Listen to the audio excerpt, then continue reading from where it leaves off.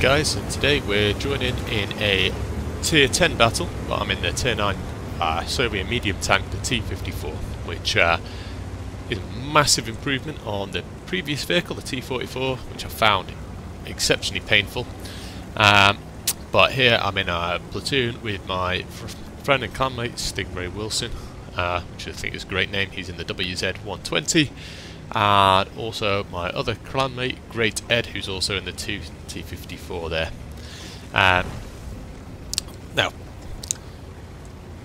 I decide that, bearing in mind they've got an IS-7 and a T-110 E5, I don't want to go brawling in the town, which quite often I'm not too fussed about going brawling in this tank. I will do it. It's got a good gun, which with the standard ammunition has got 200 penetration, 320 damage, or with heat I can increase that penetration quite significantly to 330, which is a big jump up from the 210. So anyway, come to this place. Issue with this tank, pretty much no gun depression, so you can forget that, but it is low, and the armour is quite sloped, and it's fairly good, so as you can see I just bounced the shell from that TVP, which is a tier 10 medium tank. And then start trying to work this ridgeline, hitting the tanks that are up here. You can see Great Ed has gone up there as well. He's pushed on. It's bold play, it's good play, he's getting spotting, but I think bearing in mind there's only me and this standard B here, it's possibly a bad place for Great Ed, and I think we're probably going to see that. There we go. Unfortunately, he can't survive in that position. There's just too many enemies further ahead. We don't have enough support, so we need to make sure we can draw them back into fire. Take a fire at this T-54. I'm not going to push, although this is a really manoeuvrable tank. It's got good agility. I can move around in it pretty well. Relocate, and as I said, the frontal armour is quite good, the hull armour is quite good, and the gun is reliable enough.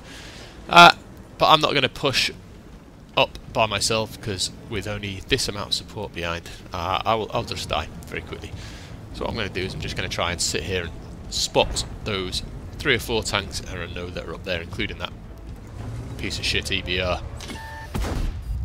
Spot that object 430, pull back, because I know there's arty in this area as well, and I don't want to take fire from anything if I can.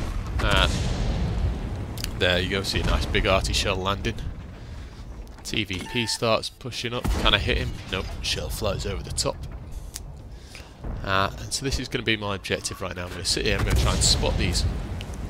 Seems to be working, because we can see now in the bottom left hand corner I've just passed 3,000 spotting damage. Starting to think now about pushing up a little bit. Score's still 1-1, it's looking okay. In the middle, this flank is looking a bit weak for us, so that's a slight concern. But at the moment I need to keep spotting these guys. I hope to get them finished, but not a lot seems to be happening, so I'm wondering, have these guys dropped back down and around, or are they pulling around here? So my plan is to move up onto this top bit and see what I can spot. Can I spot anything moving along? Dangerous, I know, because it's spot the TVP, fire, accuracy lets me down. Could have finished him off, that would have been a great shot. But I know RT has been looking in this direction, so I want to get off that flat bit of the hill onto this kind of covered bit down here, because the RT will have a great deal of difficulty in lobbing a shell and hitting me on this slope. So now I've been spotted going that way, so they might be looking for me that way, I think. So I'll pull up here. You can see the object 430 is down in town. So I now decide I'm going to do the same thing. Can I spot anything again? Spot the T-110 E5. Can I get a shot off on him? I've got the slightest bit. My shot smashes into the their little hut and not into the tank. So my friend Stingray Wilson is pushed up now as well, along with the standard B, and the GW Tiger pretty much lands a shell flat on. The object 432 is still sitting up on that part, which is where he has been for a little while. So aim my shot, I don't get the hit on him, but the T-110 E4 does finish him off. The T-110 E4 is sitting down here. EBR pops up again, he's a one-shot kill. But he's going to pull behind that rock before I spot him. I can shoot him, take a bit of care. Can I finish off this T-110E5, or ooh, indeed that TVP, or that T-54? Shoot on the move. Just started moving, managed to kill that T-54, so that's one enemy gun dead. We're losing 4-6. I've got one kill, done 351 damage, blocked 320, and spotted 3,237. So again, I'm pushing up. Now I keep looking between the hill in front of me, the direction I'm travelling, and into town, seeing if I can hit anything. I can't seem to hit anything at the moment. I might be able to get that object 430 in a second. There he goes. I can spot him. Get spotted myself. I'm worried about the arty, so I'm pulling back. He doesn't seem to be noticed me though, so fire a shot into him. Try and track him as well as damaging him. Someone else hits him. I managed to put in their finishing kill. Some blind shot there, probably from the Martian, who's pushing on that T-30.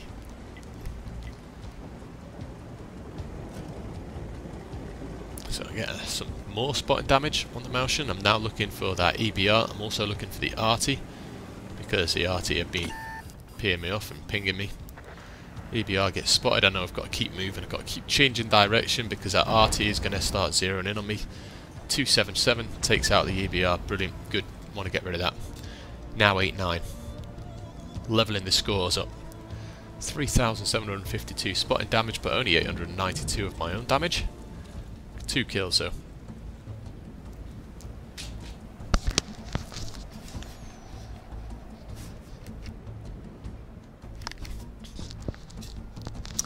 So, as I'm driving along looking for the arty, I keep looking into town as well, looking at that E75 and that Martian. There's a GW Tiger. Snap on the auto lock, because I want to drive around him whilst firing. I don't want to be aiming too much because I don't want to get in the way of his gun. And then I notice that that E75 isn't looking at me. So I take a risk here because I know there's another arty out there somewhere. Finish off the E75. We are now 11-10 up. 4 kills now. I've now done 1,500, sorry, and 36 damage. I mean, I could go and help those guys there, but I want to finish off this this arty and also finish off the, if possible, the Waffentrauger.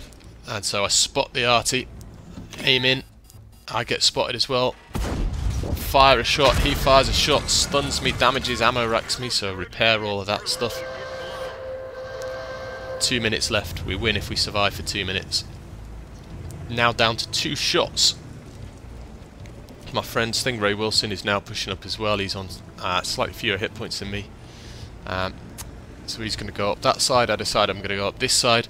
But as I start pushing up, notice behind me the Waffentrauger, and I turn around and decide I'm going to deal with him. I think what I really should have done is pushed up regardless and killed this Batchat arty, because we'll see in a second. The Batchat arty rams into and kills my teammate, platoon mate. So I'm now... don't know why he's pulling out like that. He's not even aiming at me. Maybe I've not been spotted, so I'll finish off the arty. 5 kills, 12 apiece. Tier 10 battle, remember? Waffentrauger pops out, puts one into me. I fire, miss. Teammate hits him. I'm trying to get round him, trying to keep away from that gun. Put one, switch to HE because I know he's got weak armour, but don't need to. 13-12 now. We're now winning again. They've got a Badger, who's a good player. He's on 6 kills, and they've got a Martian. Now we've got a Progetto, arty, and me. I'm down to 491 hit points, but I've done 2,227. Still only blocked 320, which is not too bad considering I'm a tier 9 medium.